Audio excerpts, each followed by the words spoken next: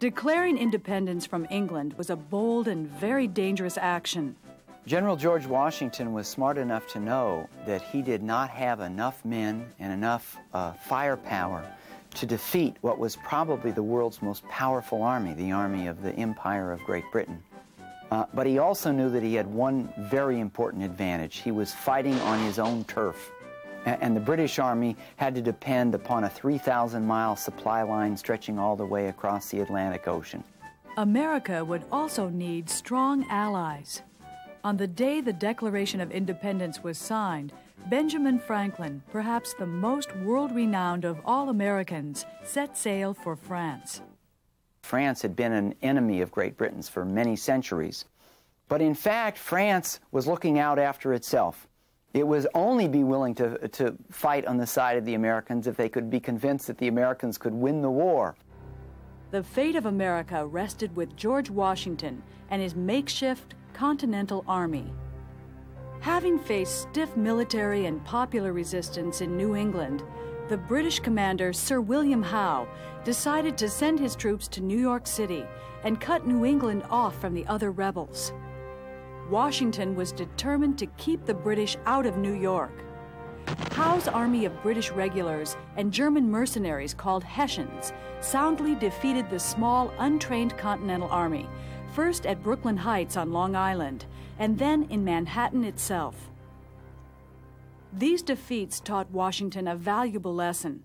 One of the solutions that they came up with was that with an understaffed army that's small and inexperienced, which the American Army was, Indian war styles, native war styles of hiding behind rocks and walls, jumping out from behind trees, ambushing, sniping, all kinds of guerrilla tactics, really, that the colonists had learned from the Indians during the previous wars, because the British still marched, abreast, 12 abreast in bright red coats through the woods, were very visible, very enticing targets if you were crouching behind a rock.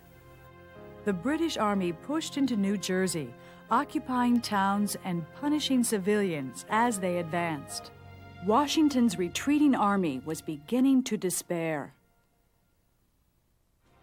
Crossing the Delaware River on Christmas night, 1776, Washington used almost every man in his ragtag army to attack the British camp at Trenton, capturing more than 900 Hessians. He then struck at Princeton, forcing the British to withdraw from central New Jersey. The victory sent American spirits temporarily soaring, but Washington remained outnumbered and outsupplied.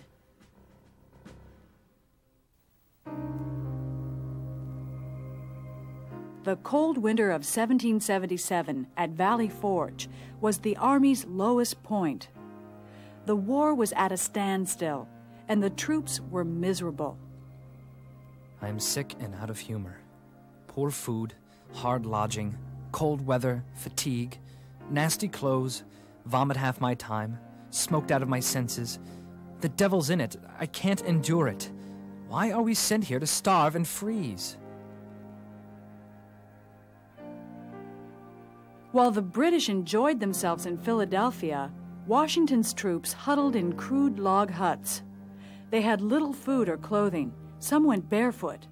By spring, more than 3,000 men died of starvation or disease. So who were the men who fought for independence? In the beginning of the war, men from all walks of life volunteered to fight for America's independence. Close to half of them were teenagers. But as the war dragged on, the better off began to hire the poor to fight the war. Some men used their slaves and indentured servants as substitutes, promising them their freedom if they managed to come out alive. Promises of bonus pay and land out west attracted many.